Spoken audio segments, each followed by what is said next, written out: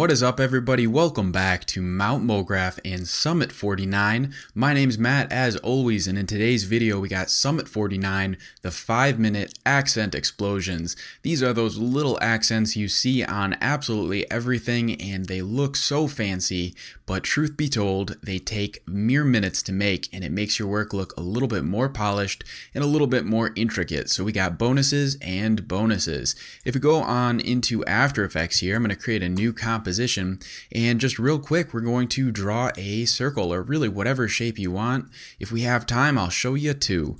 So I'm going to go and create a circle. Next up is, with the circle selected, do Shift Command N to create a new mask on your layer. And then just go into your mask path options, this little button here, click it and reset it to an ellipsis and say okay, and there we go. We got a nice mask on our circle that is the same shape as our circle.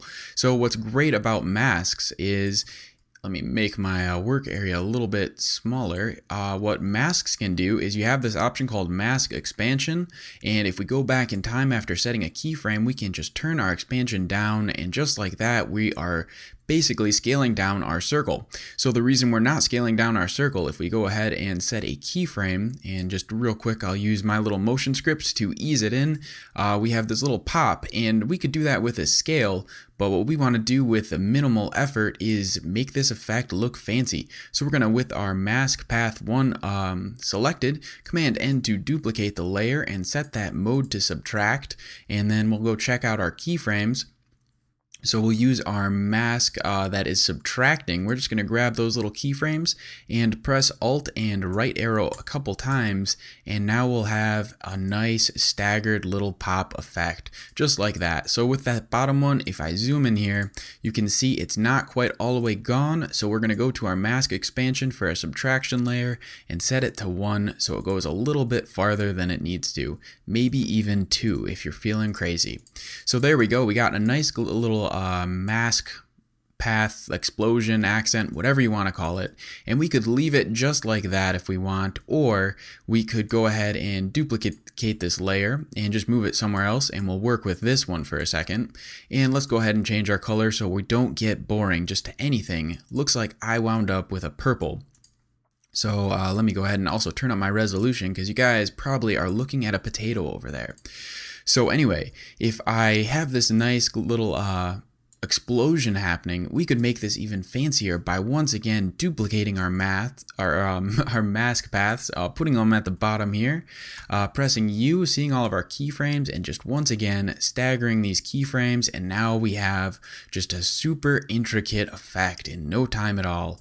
We're amazing. So anyway, we can do that with circles, you can do that with any shape, and you can duplicate it, you can copy it, you can do anything you want. So right there I have this nice effect, and what's nice is when you are using masks, you can actually scale down this effect so easily and just place it wherever you want without having to worry about messing up your animation, because we use those mask paths. So look at me mess up my animation with those things there. So anyway, now in no time I have this wonderful little animation. It looks pretty cool. So we could once again, like I said, leave it right there. Or if, let's see how this 5 minutes doing, we got some time. So, or we could go ahead and make this even fancier and be lazy. So we'll use our classic effect of selecting all the layers, Shift Command C to pre-compose them, call them Lazy 1. And what we're going to do is duplicate Lazy 1 and hold Alt and page up, or page down, and we're going to move it forward 3 keyframes. So this seems like it makes no sense, but it'll make sense when we go into our effects and presets and grab a little effect called Colorama, and we're going to go ahead and throw it onto our layer and just turn our blend with original up to maybe let's call it 65. We'll duplicate that layer with the Colorama and do Alt page down 2 more times, and we're going to turn our blend with original maybe down even a little bit more. So now in no time at all we have this wonderful color array of explosions and all kinds of fanciness that took minutes. So anyway, this was Matt from Mount Mograph. If you liked this video, let me know. Leave a comment, like the video. I should have some longer videos coming up shortly, but these 5-minute little quick ones take no time, and I hope you guys like them. So that's about it. Peace out and have a good weekend.